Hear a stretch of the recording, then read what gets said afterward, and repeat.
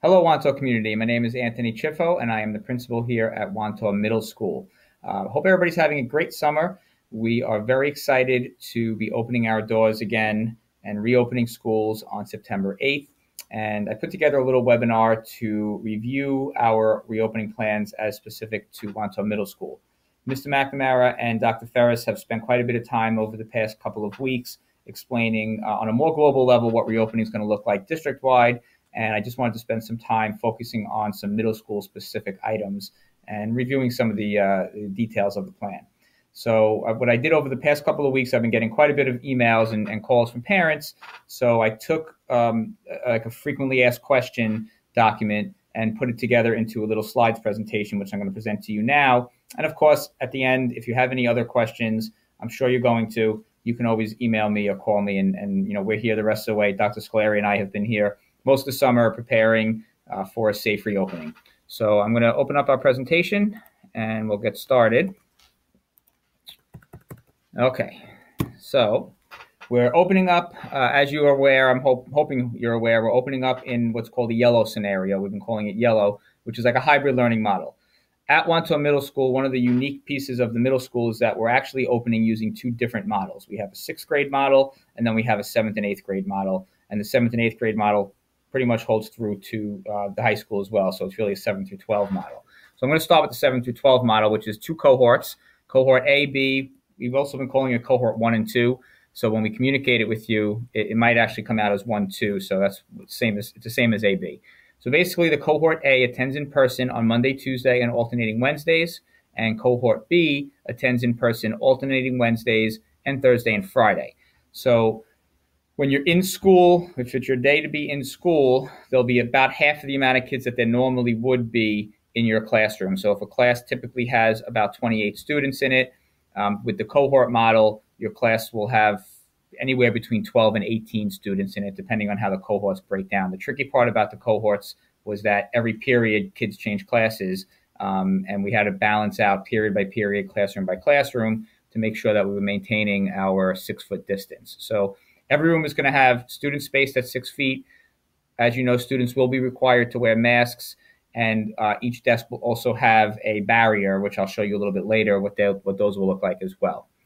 When students are at home, they will still be getting direct instruction from their teacher. They'll be following the same schedule they would be following when they were in school. They'd be going period by period, and every single classroom that they're in will be live streamed, so they'll be able to video into the classroom, and they'll be watching the class basically from their Chromebooks or whatever device they're using at home.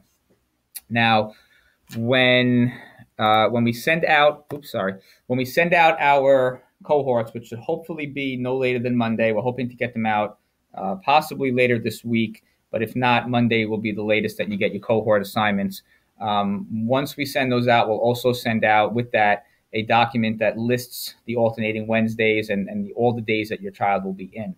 For example, if we're closed on Monday, then cohort A will definitely go Tuesday, Wednesday that week. So we balance that out so everybody has equal amount of times in school and equal amount of times out of school. Advisory, and this holds true for 6 through 8. Advisory is not going to be happening this year as it always has. What we've done is we've taken that 10-minute advisory period and embedded it into our period 2 class. We thought that it wouldn't be a good idea, or it wouldn't be the safest route to have us include that 10-minute advisory where all three grade levels are mixing up. So we're putting a pause on advisory for this year, but the advisory activities, announcements, attendance, that will all still take place. It'll just take place in the students' period 2 class, which is going to start at 8:20, and I'll review that a little bit later on in the presentation as well. The grade 6 model is students attending school every single day. What we did is, and I'll go through this, is we went around the building, we came up with 8 large spaces that are large enough to house 28 students. That's the approximate class size for each section. And we're housing them at 6 feet distance, same thing, 6 feet, masks, and barriers. We're trying to overdo it with the safety piece. We really want to err on the side of caution. And obviously our priority is to keep everybody as safe as possible. So I'll go through the 6th grade plan a little bit later as well. Now, we do have a red plan as well. The red scenario is if we were to get a positive case, and if we had to close, or if we were ordered to close for any reason, we would go to our red scenario, which is going to look a lot different than it looked in the spring. So basically, in the red scenario, students are still going to be following a 9-period day. They'll be getting live instruction from their teachers every single period. So it'll be multiple live sessions per day for the 40-minute time. We're not going to have the advisory during that period, so the start time will be 8:30, and students will attend periods 2 through 10, and the day ends at 3 o'clock.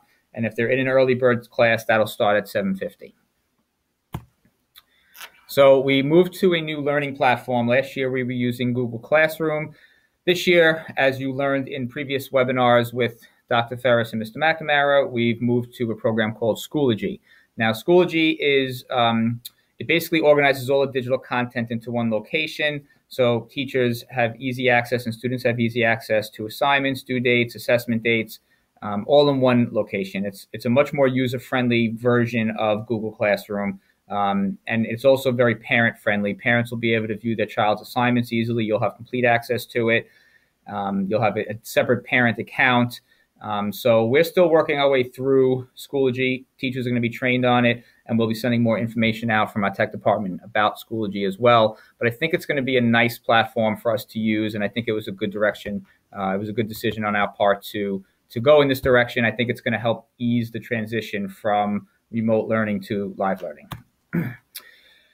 So this is just a sample classroom. I just wanted you to see, and Mr. McNamara had this picture included in his webinar as well. So where my arrow is right here, this is a typical classroom setting at the 6 feet distance. So normally classrooms are spaced much closer. The desks are basically touching each other, and they're all in rows. Some classrooms had alternate seating models where they were facing each other.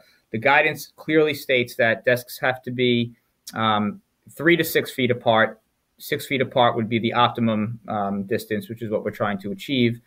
And they all have to be facing the same direction. So, it feels like we're taking a step back because we've been really spending so much time trying to alter the classroom environment and add some flexible seating options in there and change the environment. And now here we are being told that we have to be everybody facing in the same direction. So this is an idea of what the classrooms will look like. Down here is what the barriers are going to look like. I don't have a live picture of those yet because they haven't come in yet. But basically, as you see, they're going to be attached to the desk using these little clips here. And then it actually goes over past the desk a little bit as well. So these will remain on the desk. Every desk in the school is going to have one. And then also every classroom is equipped with a hand sanitizer. So students will be encouraged to sanitize as they're entering and exiting the classroom. And our custodial staff will be working very hard to sanitize desks at night, as well as making sure that they keep the sanitizers filled. Okay, so 6th grade. So this was the biggest challenge for us, was finding spaces to bring our 6th graders in every day. Unfortunately, we couldn't accomplish it with the 7th and 8th grade because of the intricacies of the 7th and 8th grade schedule. It was just there's too many choices in 7th and 8th grade. But in 6th grade, we were able to find some large spaces that we can safely get students into and basically keep them in those rooms all day and let the staff move around to them. So for the black team, they're going to be we turned the upstairs and the downstairs cafeteria into classrooms. We've turned room 416 and 17. It's 2 classrooms that are divided by a door. I'll explain to you how that's going to look, but we're going to basically that's going to be turned into 1 classroom. The band room is a classroom, and then on the gold team, we made 2 classrooms in our IMC, which is our library. We did the same thing that we did in 416 and 17. We did it with room 305 and 306. And then we had a room that had a temporary wall that was basically the size of 2 classrooms that we were using as 2 classrooms. We knocked the wall down and we made that 1 classroom. So just to give you an idea what these rooms look like. This top left here is the IMC East room. It's a little bit smaller than the West room, but we're going to be using that room primarily, I think, for the students who've chosen to learn remotely. So there'll be less students in this room live, and then the remote kids will also be remoting into this room live stream.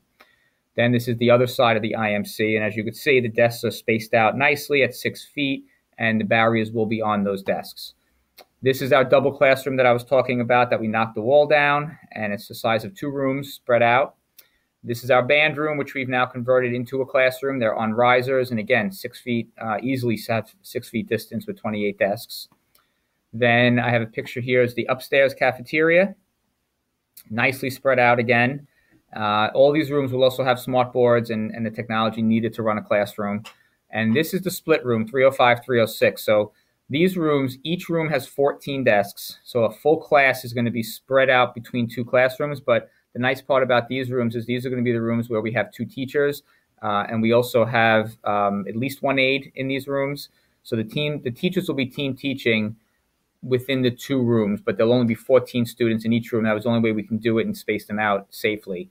But they'll be working together, and students will be getting the same lesson. These will be our ICT rooms. They're not going to be divided by ICT students and non-ICT students. The students will all be mixed up and just evenly spread out amongst the 2 rooms. There'll also be times where there'll be reading and math teachers in there. So at times you're going to have up to 4 or 5 adults rotating between those 2 spaces. So that's the layout for the classroom. The only rooms that are not shown here is 416 and 17, but it's a duplicate of 305 and 6.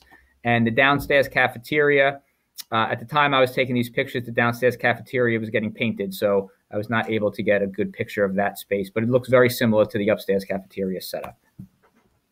Okay. So attendance is a question that's come up quite a bit. And basically, just so you know, so I explained the 6th grade team is going to have 1 live streamed room for our virtual learners. We actually might have 2 live streamed rooms for each team for some logistical reasons, which I don't really need to go into. But there will be live streamed options for students who are working from home that will basically be streaming into the classroom, just like our 7th and 8th grade model with when you're home that day, you're live streaming into a classroom. Now, here's the tricky part about the attendance. So if you're absent, if you're scheduled to be in school, let's say you're cohort A and it's an A day, so you're in school live, but you are not well enough to attend, or for whatever reason you don't come into school that day, you can still log in and live stream so you don't miss the content of the class. So basically you can participate via live stream that day. However, you're still going to get marked absent for attendance purposes. It's just it makes the most sense from a management perspective in the classroom for teachers to be able to manage and log when students are physically in school versus when they're at home. We will make a note if a child decides to stay home that day and learns from home. We'll make a note that they did log in. However, they're still going to be officially marked absent for that day. If you happen to be working remotely that day and you decide that you're not well enough to log in and you don't log in that day, you'll also be marked absent for that period or that day. So that's the attendance policy. And then same thing for full-time remote learners. If you chose to be a remote learner full-time, whether you're in 6th, 7th, or 8th grade, the days that you don't log in, you get marked absent. The days that you do log in, you are marked present. So the really only intricacy is the students who are supposed to be in school who decide to work remotely that day. You're welcome to do that, of course, but you'll still be marked absent for the day. All right, so lunch. Obviously, we had to move our lunchroom because I showed you a few slides earlier that the 6th grade classrooms are now being housed in the lunchroom upstairs and downstairs. So that means we lost our ability to offer lunch in the traditional lunchrooms. So we've converted our gym, the big part of our gym, into a lunchroom. We can safely seat about 112 students spaced 6 feet apart in that lunchroom. Dr. Scolari and I will review procedures for the lunchroom with students on the first day of school and the second day of school when the 2 cohorts are in. But basically, for 7th and 8th grade, 5th period is a 7th grade lunch. They're going to come in 5th period. There'll be long tables that are 8-foot tables that we can fit 2 students at because they'll still be 6 feet apart, and we have desks spread out in that room. And I'll show you a slide. I think it's a slide right here. So it basically looks like this. These are the tables here. You can fit a student here, and there's still 6 feet in between. I'll have them marked. And then we have these desks for the overflow as well. On a day that it's not nice enough to eat outside, we can still fit the entire cohort, graded cohort, in that lunchroom.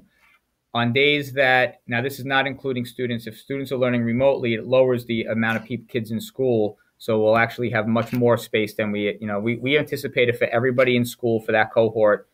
in the lunchroom, which we can easily fit. We also have outdoor eating spaces, which we could probably fit between 30 and 40 students in. We're going to rotate students through those spaces as well. So that'll lower the amount of students that are actually in the gym on nicer days. We realized that in the wintertime and on rainy days, we're not going to be able to utilize that space. So we had to ensure that we had enough space in the large cafeteria, which is the gym. So students are going to come in.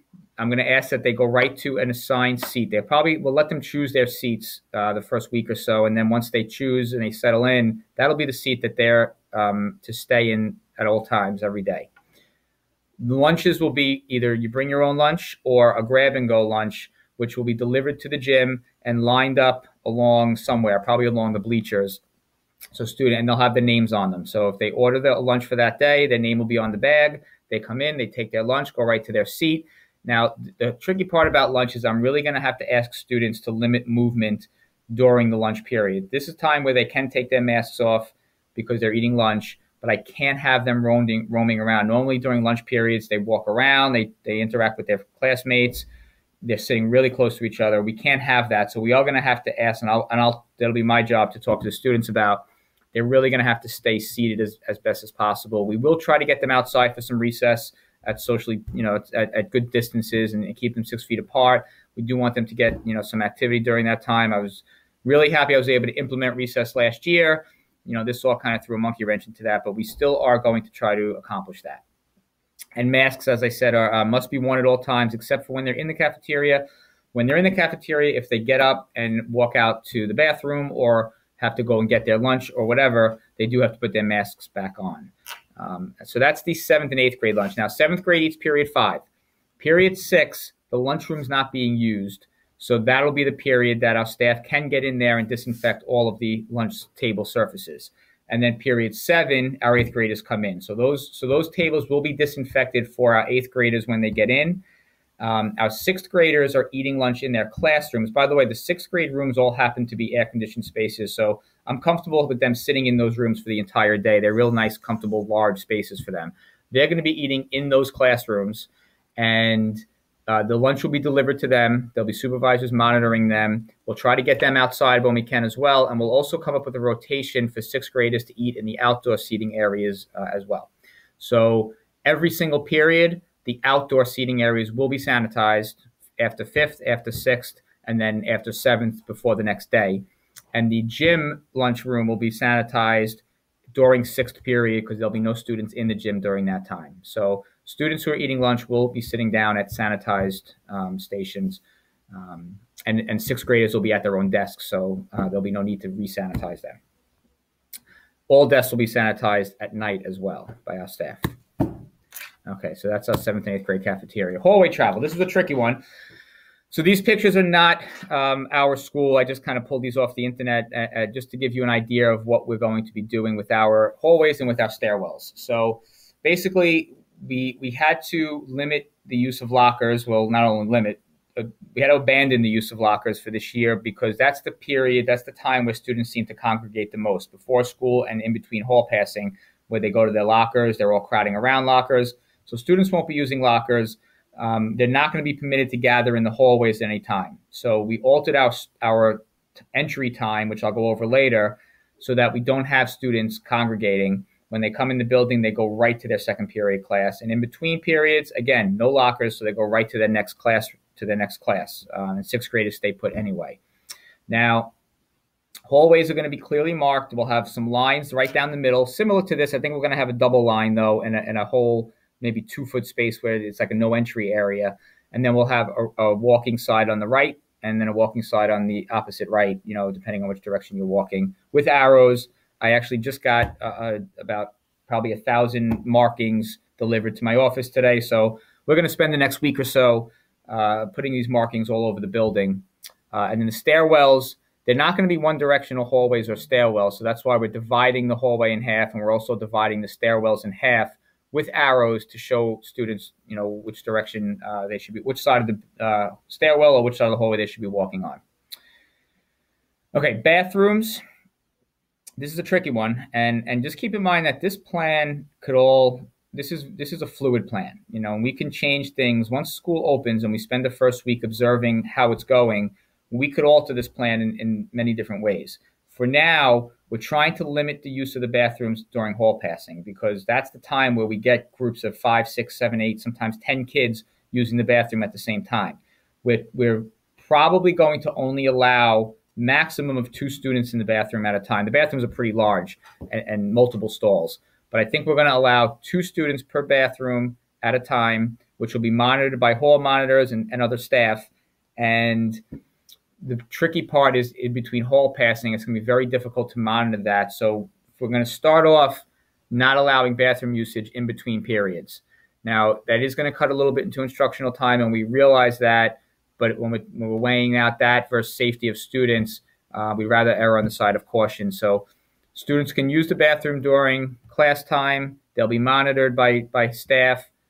If there's 2 people in there, we're going to have distance markers outside in the hallway where they can line up and wait to use the bathroom. But in between periods, for now, we're going to start off with closing the bathrooms during those periods. Okay, so this is a big question that comes up quite a bit. And what are we doing with specials? So all of our specials are running, except for one, which I'll go through at the end. But PE is running. We're going to take advantage of the nice weather early on. Even on little cooler days, we're going to ask students to wear sweatshirts, jackets. We're going to be outdoors as much as we possibly can. We do have access to our back gym, and our back gym is fairly large. I don't know if you've ever been back there, but, we can fit 20 to 30 students back there, or even 40 students back there, spaced out at 12-foot distance, because for physical activity, there has to be a 12-foot distance, not a 6-foot distance. So we do have the ability to do that in the back gym. But we are going to try to go outdoors whenever we can. With the cohort model, our classes are much smaller, and 28 students for 6th grade can safely fit in there. So PE is either going to happen in classrooms, outdoors, in the back gym. They're not going to be using the locker rooms. So the locker rooms are going to be off limits. There'll be no changing for PE this year. So just keep that in mind as students are preparing their wardrobe for that day. But our PE staff has been working really hard to come up with alternate activities. It's going to look a lot different, but we are still going to be able to have physical education. There might be times where it's more lecture-based than activity-based, but they're going to do the best that they can, and they've been working really hard to come up with a curriculum that I think is going to be pretty special. Okay, so music. Again, this was another tricky one because band, there's some strict requirements for band and vocal music. If you're playing an instrument or if you're singing, we do have to maintain a 12-foot distance. We just don't have the ability to do that with the size of our band and chorus in any space around the building, especially since we're giving up large spaces for our 6th graders. So much of our music classes are going to be theory-based, but we're also going to have instrumental lessons that still happen. So if your child's in band, they're still going to go to band. They're not going to be playing during that period. It'll be like a band theory type of class. And then they'll still have their rotating lessons. We have a classroom set up where they'll be going to that classroom for their lessons, and we can safely space small group lessons apart at 12 feet. And same thing for chorus. 6th graders, their music is going to be a general music type of class. And if you chose band, chorus, or orchestra, again, you'll be getting them through small group lessons. So you still will be learning the instrument, but just in small lessons. The large ensembles won't be happening this year. World language is another really tricky one. 7th and 8th grade, no change in world language. We're still able to offer that because of the cohort model. For 6th grade, we were unable to group our classes by the language that they chose. There were too many other factors that went into our grouping, academic factors and just so many other things that went into setting our classes. We felt that we would be undoing all of that if we then grouped them by the language that they chose. We explored many different options for this, including having students learn with headphones on, kind of remotely, all doing different languages in the same room. But we felt that would be a little distracting and not really conducive, a good learning environment. So what we ended up landing on for now is we're going to do it's called a FLES model, which is basically the model that we use in elementary school. Students are going to get a taste of Spanish, a taste of Italian, and a taste of French throughout the year, about 10 to 12 weeks of each language. So our staff is all trained in doing that, able to do that, certified to do that, and they'll be delivering those languages to the students. And they're going to tweak the curriculum so that when they move into 7th grade, they'll have enough of that 6th grade curriculum to then move into their language choice by the time they get to 7th grade. So that was a tricky one, and that was how we got around it. The sixth grade wheel and creative mind classes is all still happening. It's just going to happen in classrooms. They're not going to be rotating from class to class. The teachers are literally going to come to them. So we had to redo our whole sixth grade master schedule to accomplish this, but we did have the staffing to be able to accomplish it. Seventh and eighth grade electives, again, all still happening. And as long as we're on the yellow, any model, whatever model we end up with, they all will still happen, part live, part remote. Horizons. We are not running our Horizons program. Usually the Horizons program is for sixth grade only, and it's one period every other day.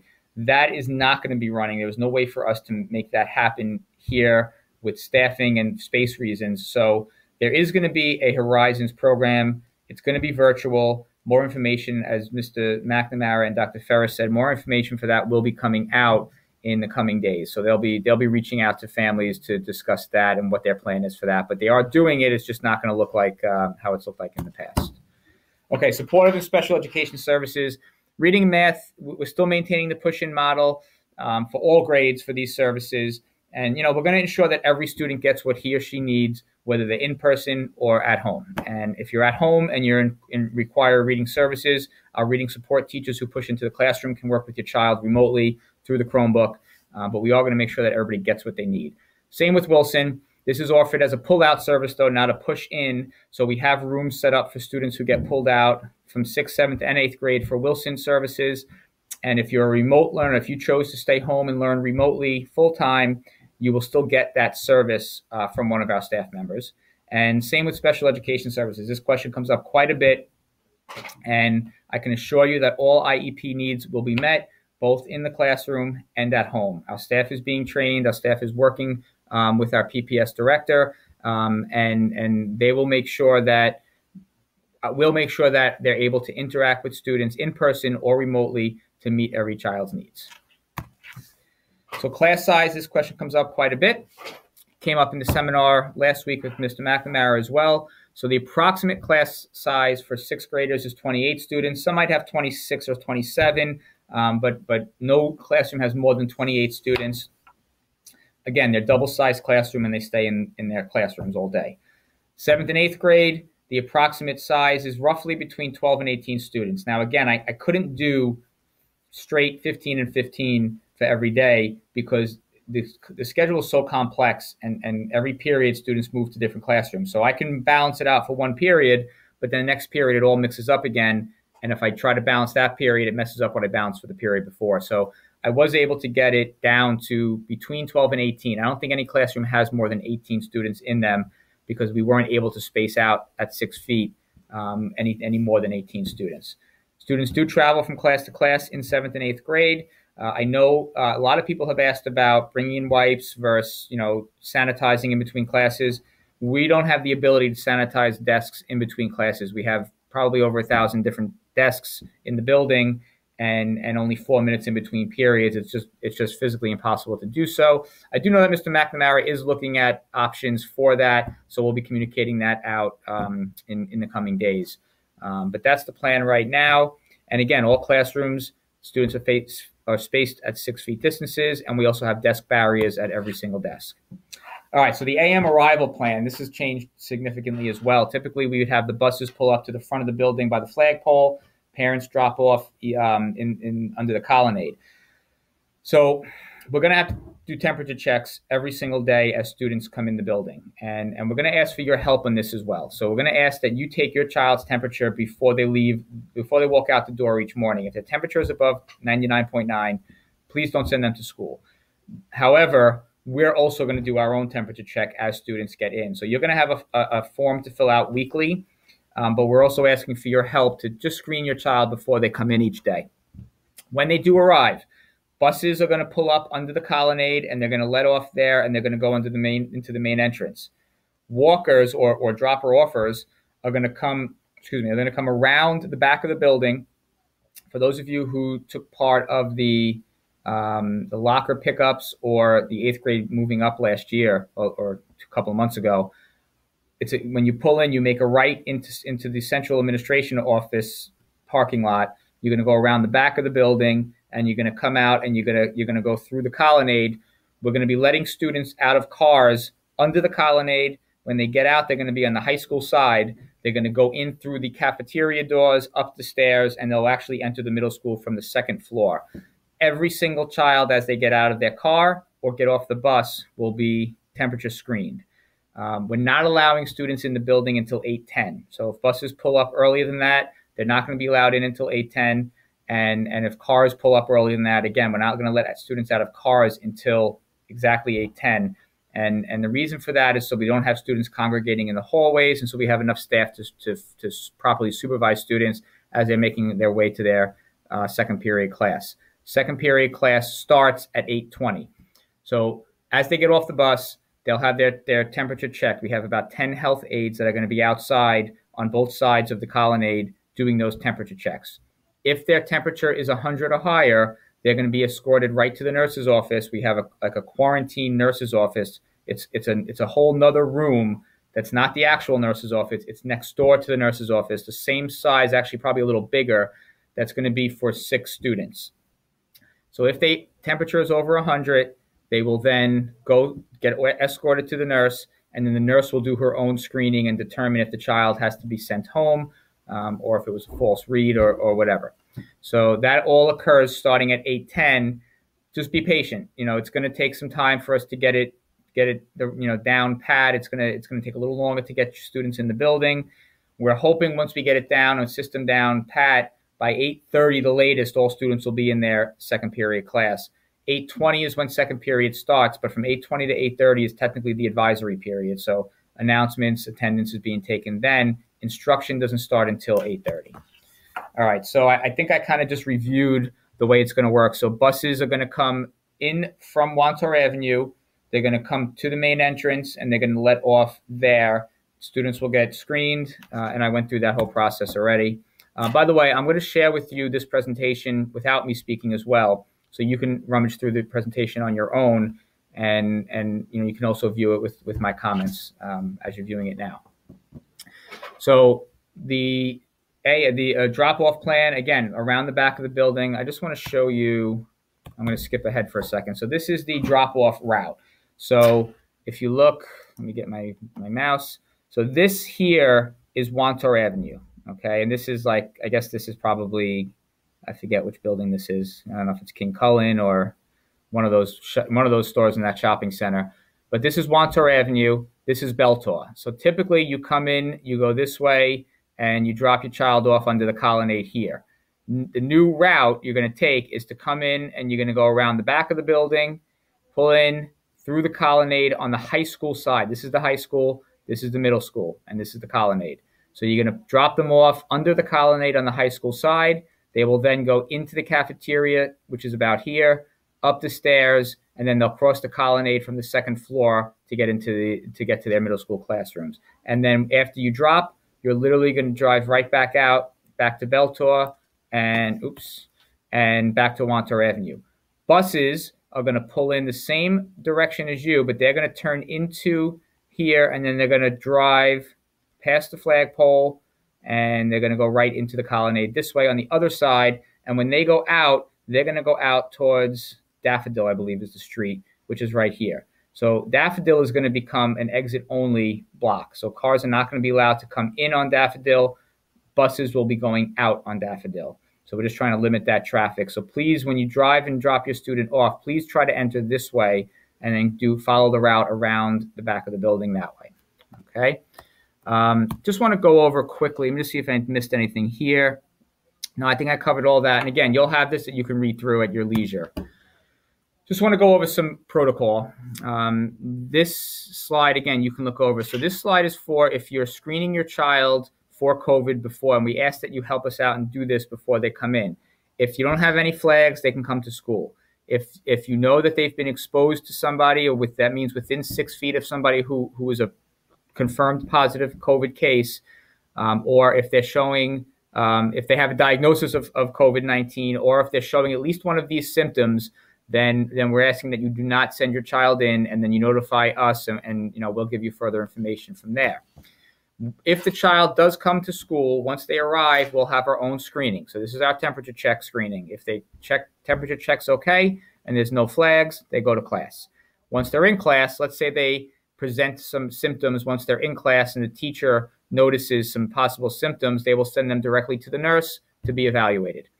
If they come in off the bus or out of a car and they are positive, they all have they do have a temperature, excuse me. So let's say they have 100 or higher, they will be escorted directly to the nurse, who will then evaluate the child again. And if it's confirmed that they are showing symptoms or have a fever, then the student will be sent home. Okay, so that's basically how the flow chart is going to work. And I'll leave this. You can look through this again more closely when you have the presentation. Okay, so Mr. McNamara and Dr. Ferris reviewed this. After-school activities are not going to be happening, at least for the start of the year. So we're going to try to do virtual on just about everything that we can. Curriculum nights, parent-teacher conferences, presentations, award ceremonies. We're going to do virtual on everything. We had a taste of that last year. We did some award ceremonies virtually. Parent-teacher conferences curriculum night will be the first real big virtual event, and we'll send out information about that when the time comes. We're really trying to limit the amount of people and parents who visit the building.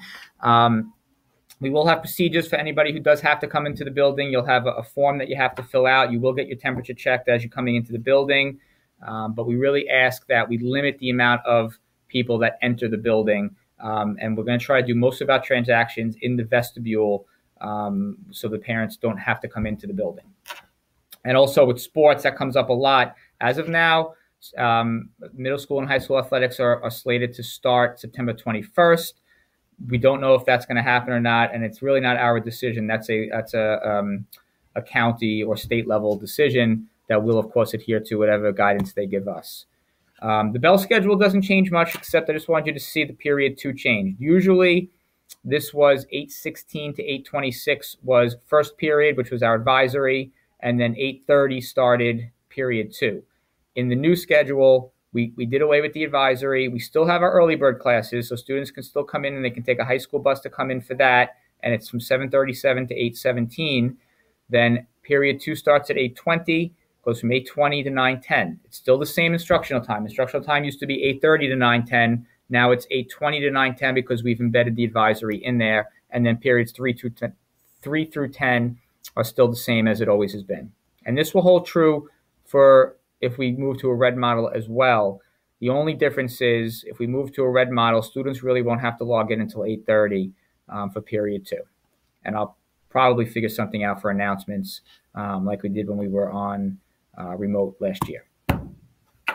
I mentioned this already, but lockers are being shut down for this year just to avoid the congregating in the hallways. So this presents some challenges, and we're going to work with our staff to try to limit, and I'm going to ask your help as well, try to limit the amount of things that your students are carrying. They can carry backpacks or string backpacks. It's going to be a challenge, though, I'm going to ask you to travel as light as possible and try to combine binders. We did look at our supply list. I'm going to be sending that out with this presentation as well in an email. The supply list, actually, I thought it was going to shrink, but it actually grew, so I apologize for that. It grew a little bit because of these shared materials that we are no longer able to use. So we're asking students to have some of their own materials with them. It's not a tremendous amount more, but it is a little bit more than what was on the original list. Don't panic about supplies, though. You don't need to have them for the first day of school. You can get them at your leisure. You can even wait until school starts and let the teachers explain what they need, and then they come home. But we do want you to try to combine binders when you can. We're asking teachers to try to limit the amount of times textbooks have to go back and forth. So we're going to ask teachers to either keep textbooks in classroom or send them home and keep them home and limit the back and forth. Chromebooks will come back and forth each day, and that's one thing that we'll be traveling with them. But I work with your child as best you can to try to limit the amount of things. We don't want them lugging around these giant backpacks all day. We'd like to limit the amount of paper that our teachers are using. We're going to try to use Chromebooks and electronic whenever we can. We're not eliminating paper, but we're going to try to limit it as much as we can and stick with the Chromebooks as much as possible. And Schoology will help with that as well. We talked about bathroom usage again. We're not going to be using hall passes and bathroom passes. We actually discontinued that last year before COVID was even a thing. I just felt like it was just passing germs from student to student. So we're still going to continue not using that. Hall monitors will be in the hallways. They'll be able to monitor the bathroom traffic. We're limiting bathroom. We're not having bathroom usage during hall passings, and there'll be distance markers and reminders for hand washing spread out all over the building as well. Our sixth graders are going to have their orientation. It's not going to be the traditional picnic that we've always had, which is unfortunate. We had such a great year last year. We had a great time playing games outside and playing music. We just can't do that this year. So we are going to break it up into 5 different sessions. These are the times. By now, if you're a sixth grader, you should have already received your time. If you did not, please email me, and I'll make sure that you get a time. If you're a new student who didn't get one, please email me as well, and we'll get you a time. Students are going to tour the building with their guidance counselors. So each group has approximately 40 or 50 students, and we're going to break them up into groups of 15 to 20 with each guidance counselor. Those groups were arranged strictly by alphabet and counselor. They are no indication of the class your child will be in. I got that question so many times sent to me after I sent those lists out. There is no indication about classes with how we set up the groups for orientation. So just keep that in mind. They'll be getting their class assignments the week of September 1st. That's when we should get in that. And same for 7th and 8th graders. You'll be getting the week of September 1st. You'll be getting your schedules as well. So while students are touring for the 6th grade orientation, parents are going to be invited to meet me and Dr. Scolari outside. We will have, right on the lawn behind me, we're going to have chairs set up, spaced 6 feet apart. We'll have a sound system out there, and we'll do a little Q&A for parents as well, and we'll kind of go through the procedures for the school year as well. But that'll be your time to ask questions live. And Chromebooks, that's another question that comes up quite a bit. Our tech department is arranging a Chromebook pickup prior to the picnic, I believe. I think it's going to happen the week of August 24th. So you'll be getting notification from our tech department soon about that, which is next week, and you'll be able to come in, pick up your your Chromebook outside, and they'll take care of all that for you. If you are new to the district, they will also arrange a Chromebook pickup. If you didn't hear anything by the end of next week, you can contact me and we'll arrange it for you. So another challenge is extra help in Homework Central, as well as all of our clubs. So all of our clubs are going to be virtual where we can. Some clubs might not run. I'm going to talk to the staff. Any staff member that has the ability to do their club virtually will. Homework Central is usually every day that students can go to the library, and there's staff there that can help them with their homework. We're hoping to develop a virtual model for Homework Central. We haven't ironed out the details fully for that yet. So once we do, we'll communicate that. And extra help will be offered. There'll be a combination of remote and in-person. I think a majority of it will end up being remote. And again, details for each specific teacher's extra help schedule are still being worked out, and it'll be communicated by your child's teacher and potentially by me as well. So transportation, hopefully by now you've decided if you're going to be sending your child on a bus or not, if they qualify to be on a bus. Early bird bussers will still receive the early bird if that's what you choose to do. Mr. McNamara had sent out a form, so hopefully you received that and you've filled that out and indicated, yes, I will be a busser, or no, I won't be a busser. And if you didn't qualify for a bus, it doesn't matter. Obviously you don't have to fill it out. So on the bus, students are going to be required to sit one person per seat. The buses will be disinfected each night before each day. Siblings are encouraged to sit together. That's a way for us to get a few more students on the bus. Masks are going to be mandatory at all times. One question we get a lot is, do we have monitors on the bus? Unfortunately, we do not. So we're really going to go by our bus driver and really rely on you to remind your students, your children, that they must keep their masks on. And it's really a matter of safety and not only keeping themselves safe, but keeping everybody safe. And not only students, but, you don't want to bring home something to your house, which then, could affect a family member. So really help us embed that in everybody's, into our students' minds, that the importance of wearing the mask, not just for you, but showing some empathy for others as well. And that's really why we decided to go that route. I kind of went through this already, visitor protocol. Everybody's going to get temperature checked. If they do have to come in, we're going to try to limit all visitors to the vestibule. And we're really trying to limit the amount of people that come through the building. But if you do have to be in the building for some reason, you'll get your temperature checked, and you'll have to fill out a screening form as well prior to entry. And again, also have your ID as well. One other question that comes up quite a bit, I just thought of, I don't think I included this in the presentation, is security. We spent so much time tightening up security, and then now we're letting kids go outside a little bit more frequently for lunch, for mask breaks we're going to be doing, and for PE. We are going to have security increased security around the building as well as outside. We'll have a security guard outside at the eating areas when students are eating outside as well. So our staff is getting trained. They're going to be learning, just basic hand hygiene, respiratory etiquette. They're going to get trained on recognizing COVID symptoms. And basically, we're going to be embedding into the students and to parents the importance of staying home when appropriate, and just kind of going over protocol. That'll all happen the first few days before students come in. When teachers come in for our professional development days, they'll be learning all those protocols. Okay, so our custodial staff has been working super hard getting the building ready. And once the school year starts, they're going to be working even harder on the cleaning and disinfecting protocols.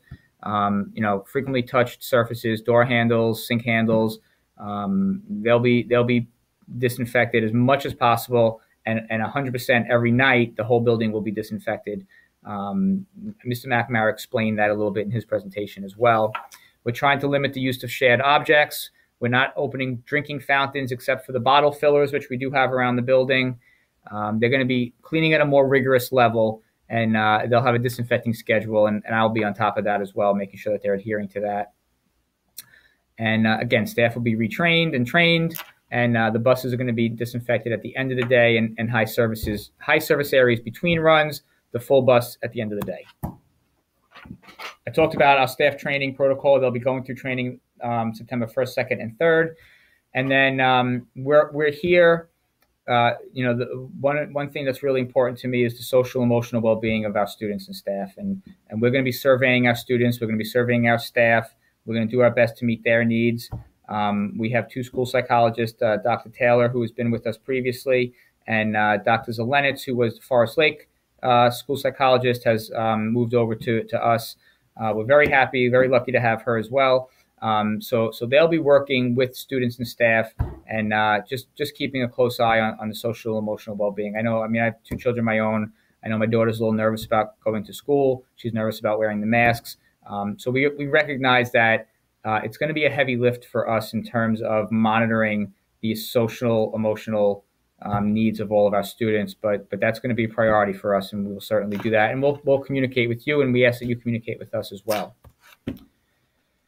Okay, so our school nurse is our designated COVID-19 point of contact. If you have any questions, concerns, protocol questions, please reach out to her. She's going to be in there. We have her. We've added some nursing staff into the room. We have a health monitor, a health aide that's going to be in the room as well. And again, I told you we have a whole separate nurse room for sick children. It's a very big, large, comfortable room as well. So we've added that space into our building as well. All right, so communication is key. I'll be communicating with you as much as I can. If you have any questions, please do not hesitate to reach out. You can access our school website at wantaghschools.org. We do have it's a brand new website, so you might need some time to navigate through it to figure out where everything is. But all the information that was on the previous website is on this one. This one's a little more user-friendly. Hopefully you're receiving emails. If you didn't receive this email and you somehow stumbled upon it, because we're also going to post this on our website, but if you stumbled upon this and didn't receive the email, please contact me at Ciuffo, Ciuffoa, at wantaghschools.org, or you can email the parent portal. I believe it's parentportal at wantaghschools.org. That's our tech department's little help desk, so they can help resolve that as well. I haven't been posting on Twitter, Facebook, Instagram over the summer, but for those of you who know me, I'm very active on social media. Once the school year gets rolling, and probably soon as we get closer, I'll be posting quite often. Anything that needs to be communicated, I'll also communicate through social media. You can always contact myself or Dr. Scolari through the emails that are listed. You can call the main office. I'm in the rest of the way. Dr. Scolari's in the rest of the way. We're in Daly. So you can call the main office. You can call the guidance office at this number, or you can call the school nurse at the number, which you can't see right now, but it's on the slide if you view the slide. There it is, 679-6359. Okay, so that is the overview of the changes that we made and what school is going to look like from our perspective and from a safety perspective. What hasn't changed, however, is our brand. And what is our brand? The Warriors Care brand. And we have a huge emphasis on the importance of building positive relationships with students and positive relationships with staff. That hasn't changed. That will never change. One of our guiding concepts is that children need to feel cared for before they're available to learn. When I first started teaching, when I started teaching, I was a phys ed teacher. I was asked to coach volleyball. I didn't know a thing about volleyball. And my athletic director, Fran Nacella, who's a mentor of mine, pulled me aside, and I was nervous about it because I didn't want to appear that I didn't know what I was doing or what I was teaching. And she made a comment to me and said, students don't care how much you know until they know how much you care. And that one line has stuck with me for this is my 20th year in Wantagh, through my entire 20-year career. The importance of students understanding that you care for them. It's one thing to care for a child. It's another thing for a student to know that you care for them. So that's always our goal. That's always what we're striving for. Our staff is on board with that. Relationships matter, and that's our brand. So that has never changed and will never change, no matter what learning model we're using. And I hope you gathered that. For those of you who have been a part of the school last year, I really hope you gathered that during our time at home after March 13th last school year. We care deeply for our students, and we're going to continue to care deeply. And we want to make school a fun learning environment. It's going to look different this year, but your child, I can assure you, will feel cared for, whether they're learning remotely or if they're in the building. That's all I got. Thank you, everybody. Like I said, if you have any questions, I'm sure you will. If you have any questions, we're here. Our door is always open. We want to make this transition from, not being in school to being back to school as smooth as possible. We've been working day and night to make sure that we have a smooth opening for you. We're trying to cover every possible scenario. Will there be things that were missed? Probably.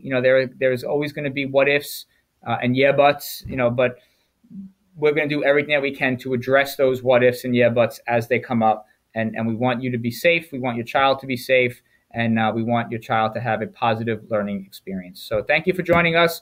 This is going to be posted on our website. I'm emailing it out to you.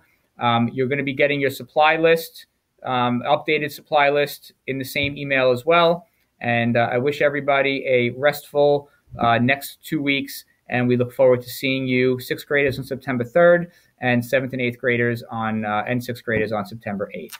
Have a great afternoon, everybody. Thank you.